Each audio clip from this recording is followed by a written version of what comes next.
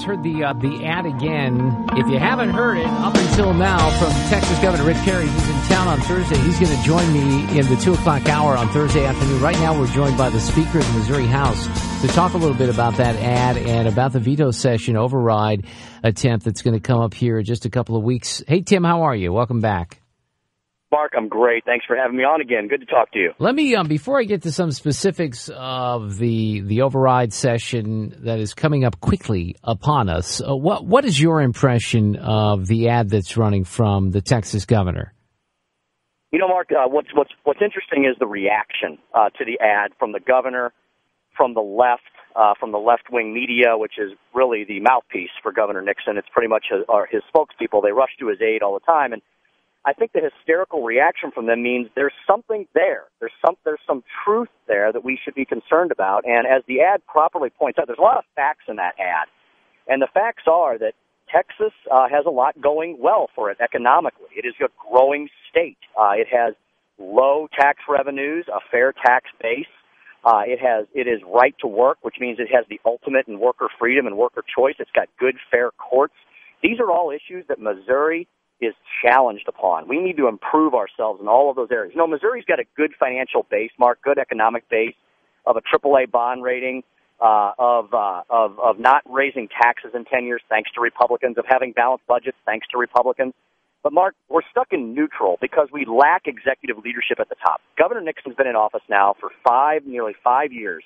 He has yet to unveil any sort of broad-based jobs growth economic development package. I would challenge anyone to tell me what his plan is. Instead, Mark, he has cut money from education every single year. He is the anti-education governor, whereas the Missouri House has put more money into education. And this tax cut, this very measured, common-sense conservative, fiscally conservative tax cut, is an opportunity to finally grow Missouri's economy. Because what we're doing is not working. Let's try something different. Let's try something positive.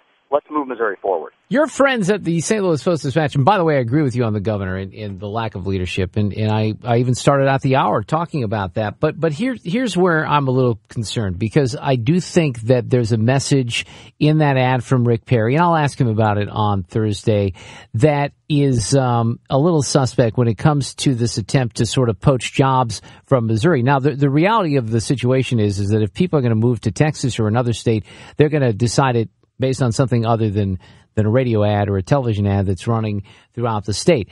But are you concerned at all? Because you're doing your job as the speaker and trying to get enough votes to override this veto, and I don't know where you are in that process. Maybe you can give me an update. But when it comes to the PR war that's being waged, and there's a lot of ads out there, Club for Growth, the Chamber of Commerce, and others that are encouraging the override, it doesn't seem to me that your side, which happens to be my side, because I think you should override this veto, is winning the PR battle. And I tend to agree a little bit with the Post-Dispatch that Rick Perry probably helped the other side here. Well, Mark, you know, I would disagree with my good friends at the editorial board of the Post-Dispatch. And I would also like to point out to your audience, a major newspaper editorial board came out this week in favor of the override, the St. Joseph News Press. Those brave editorial board writers over there in northwest Missouri, and they cover a lot of ground over there on the western side of the state. Now, the Post-Dispatch likes to pretend that Kansas doesn't exist, there's no massive competition, that businesses are not bleeding out of Kansas City, Missouri to Johnson County, Kansas. They like to ignore all that because I guess we have Illinois over here, and so they always make us look better. But that should not be our measuring stick. You know, Mark, the problem is that we are stuck at 47th in GDP growth in the country. That's nothing to be proud of. And so what Governor Perry is doing, he's challenging us. He's challenging us to look at the policy decisions that have been made, or more importantly, as you just pointed out, not being made by Governor Nixon. What is his plan for tax reform? What is his plan for job growth? What is his plan for labor reform so we can have more worker freedom in our state? What is his plan for court reform? All those policies that Governor Perry was talking about, I don't want any businesses to move out of this state. I want them to come here. I want them to grow here. But if we're going to continue to have a governor who is the CEO of our state who fails to lead with no plan, then you have to wonder what are job creators supposed to do? Are they supposed to be continued to be satisfied with average, with mediocre? or should they be asking for more? Mark, we are going to win the war on this. The battles are won and lost. The skirmishes are won and lost along the way. But, Mark, I will point out, during session, I had 103 votes on the first ever tax reform package in nearly a century. That is a huge victory. We only need 82 votes to pass any bill. So we are way over that margin. And we are so close to convincing a supermajority of Missouri's representatives that that is the way to grow the economy. So, Mark, whatever happens in veto session, and I'm going to continue to soldier on, and I want to get this override, time is on our side. History is against the governor. Economic facts are against the governor. If we want to compete in the Midwest and in the region as a whole, we have to have a better, more fair tax system. We have to move towards a right-to-work state, and we have to improve our courts so they're more friendly and fair to businesses and individuals. House Speaker Tim Jones is my guest. So in the couple of weeks remaining, I mean, the focus seems to be on a handful of rural lawmakers who are very worried about where money is going to come for education, because unlike some of the districts here that we're used to and have been in the news lately here in St. Louis, where property taxes support most of these districts, the rural districts have to depend on the state for their money, and the scare tactics have worked, haven't they? Mark, unfortunately, people are afraid of fear. And as many great leaders throughout history have said, you know, the only thing you have to fear is fear itself. Don't be afraid of fear. Have courage to marshal on. And these can be challenging times. But we need bold leaders who are willing to take that fear, learn what is in that fear, overcome it, and move forward. And Mark, that's what I've been trying to do and encouraging my caucus to do. I'll go back to what I said earlier. The governor is the one who is creating the education funding crisis in this state. And it is shameful and embarrassing that the left-wing media does not report the truth on that. It has been Jay Nixon every single year who has withheld or cut money from K through 12 and higher education. And Mark, I guess these groups have Stockholm syndrome or something, because what the governor does is he takes them hostage, he takes their money, he blackmails and extorts them and says, I'm not going to give it back to you unless you do my bidding. And so they're just doing his bidding. Mark, there's a lot of smart people at the university level and in our K through 12 institutions. I will bet you if you sit those people aside and talk economic philosophy to them, a lot of them will probably agree with us that you can't tax and spend your way to prosperity, but you can reduce the tax burden on job creators, small businesses, and farmers, and Missouri's farmers and families, which will encourage them to invest that money back into the system. It's the economic circle of life.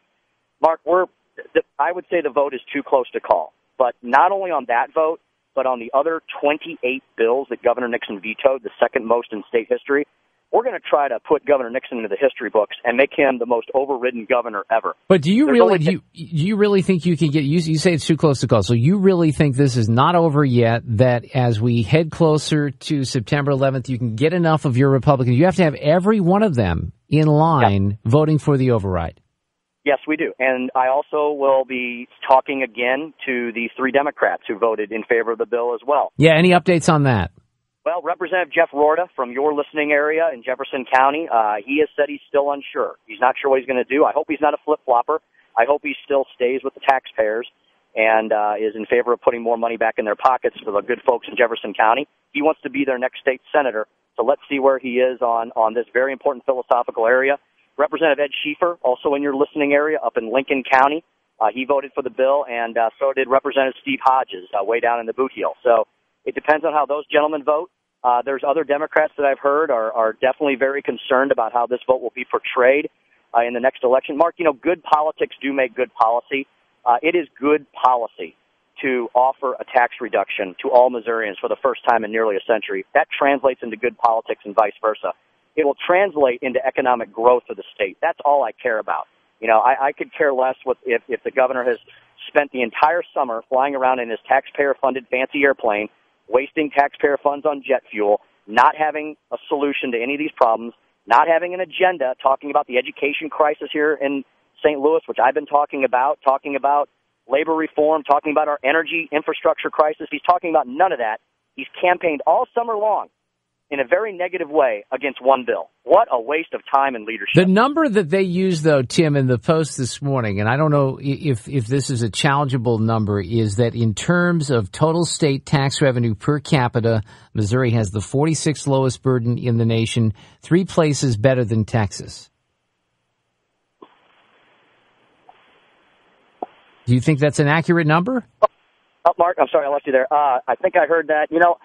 Mark, I always challenge the Post-Dispatch on their numbers because they pick and choose and they take data from here and there. Mark, here's what I do know. This is something where the editorial board writers have never refuted me. I've brought this up many times, posted it on my Twitter feeds and Facebook pages, and said it at press conferences. The state of Oklahoma dramatically cut its income tax rates about 4 or 5 years ago. They just had the largest ever influx into their budget this past month as far as revenue.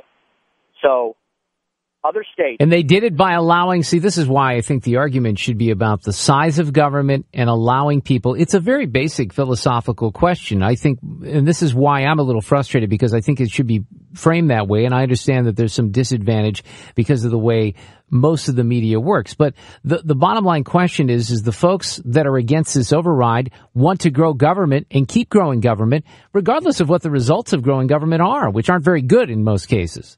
Mark, we need to have you as one of the spokesmen, because that is exactly what I've been saying as well. That is in a nutshell.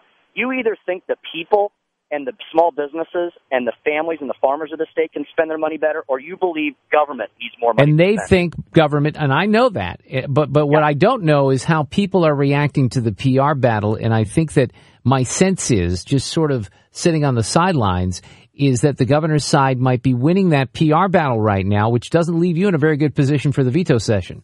Right now, and I'll, Mark, I will presume that. I don't agree with that. But the game's not over. Let's play this. You're right, because if let's say the bill is not overridden, and we're still going to try and work as hard as we can. We still think there's a shot for that. Definitely, there is a path to victory. But if not, then December 1st, I predict one of the first bills that's going to be filed is going to be a very pure tax cut bill that's going to take care of a lot of the other little problems the governor's talked about. And then we're going to have that debate beginning January 1.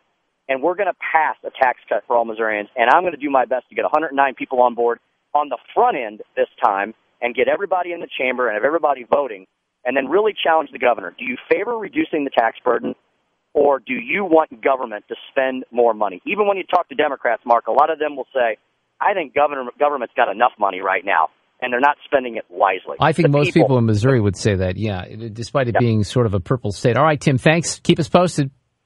Hey, Mark, thanks very much. Folks can follow me at Twitter, Speaker Tim Jones. I'll keep you updated on veto session.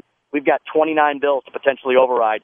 We're going to govern where Jay Nixon is not. House Speaker Tim Jones with us this afternoon. I want to open up the phone lines. Thanks, Tim. I appreciate it.